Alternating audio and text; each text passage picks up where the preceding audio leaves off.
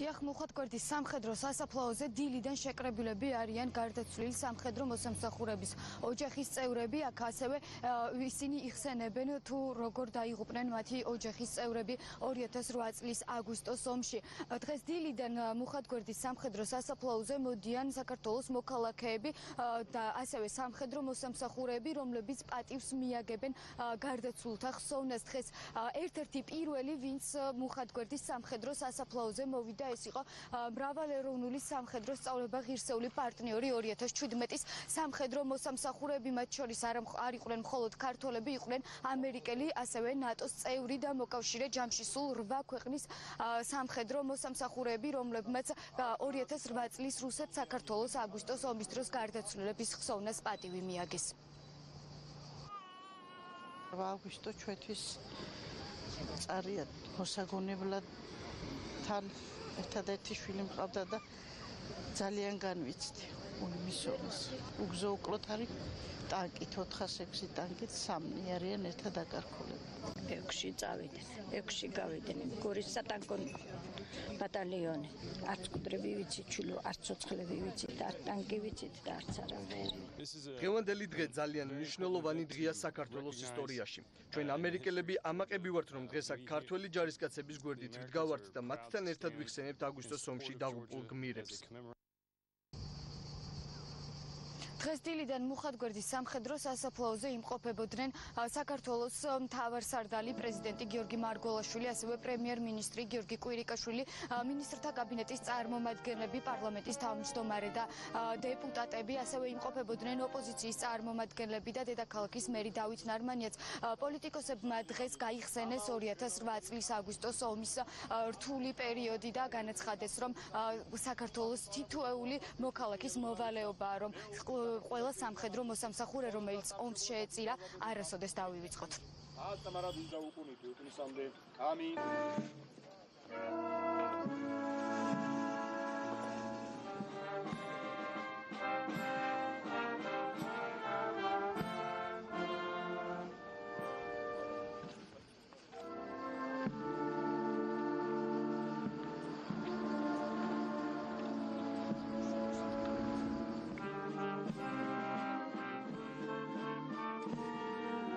მინდა ქედი მოვიხარო ყველა გმირის წინაშე, რომლებმაც სიცოცხლე არ დაინანეს საკუთარი სამშობლოსათვის.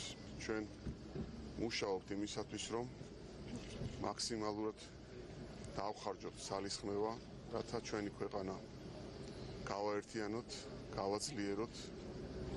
რა თქმა უნდა, მშვიდობას არ აქვს ალტერნატივა და ჩვენ ყველაფერს ვაკეთებთ იმისათვის, რომ მშვიდობა შევინარჩუნოთ პირველ რიგში. ყველა ადამიანი იბადება თავისუფად, მაგრამ ამავე დროს იბადება ვალდებულებით თავისი ქვეყნის წინაშე. ჩვენ დგევართ დღეს იმ გმირების საფლავებთან, ვინც ეს ვალი თავისი სისხლით გადაიხადა.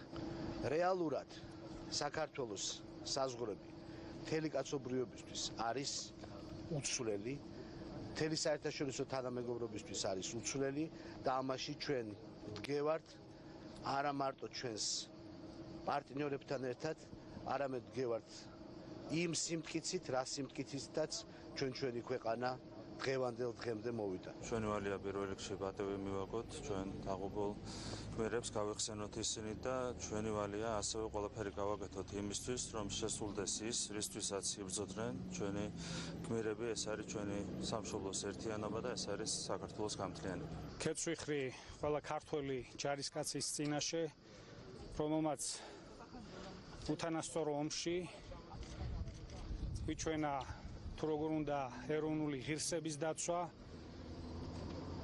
ვიჩვენა გმირობა, საკუთარი ქვეყნისთვის თუ როგორ უნდა გაწირო სიცოცხლე, მათ სახელებს საქართველოს არასდროს დაივიწყებს, ჩვენი და მომავალი თაობების ვალია. საქართველოს მთავრობა და ჩვენი დიპლომატიური ქმედებები, საგარეო საქმეთა სამინისტრო დიპლომატიური კორპუსი აკეთებს ყველაფერს იმისათვის, რომ საერთაშორისო საზოგადოების მაქსიმალური ჩართულობით, მობილიზებით შესაძლებელი გახდეს კონფლიქტის მშვიდობიანი დარეგულირება.